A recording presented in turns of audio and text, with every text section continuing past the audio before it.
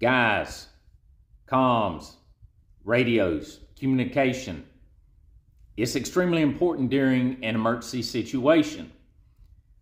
These radios have their place. This is a basic FRS GMRS radio. This specific one is a Midland GXT 1000. Fantastic radio. It serves its purpose around the house, around the community, basic, line of sight, non-repeater capable, open communications. Great for families, and it has its place during an emergency if you just need basic line of sight communications. But there's no privacy in these radios. And if you're new into preparedness or prepping or comms, you're searching Amazon, trying to find some radios, you're going to run across the mighty Bo thing. It's going to be there, and it's going to be everywhere. And then you're going to run across Midlands and Motorola's and things like that. You're going to look at the write-up on it, the box or whatever, and it can be a bit deceiving. It'll say privacy tones. And you'll think, wow, for 60, 80 bucks, I can get 2 radios, 2 batteries, 2 belt clips, chargers, charging cable, all these things, a headset, all types of wild stuff for 80 bucks and have private communications. Well, you're going to get all that for 60 or 80 bucks. You're just not going to get the private communications because there ain't nothing private in this, not in the FRS GMRS radio.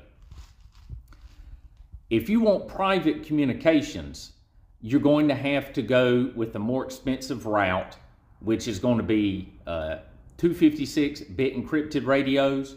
Motorola, they have a line of radios that utilize frequency hopping, which is fantastic for the money. It's not encrypted, but unless you know exactly what's going on with that, I'm not going to get into it. I've done it before.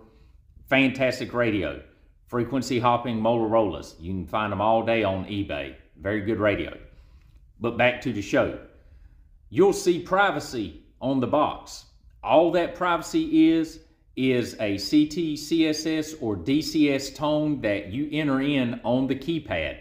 All that does is eliminate any interference from others operating on the same frequency that you are. They can still hear everything that you're saying. You just can't hear them, but everybody can hear you.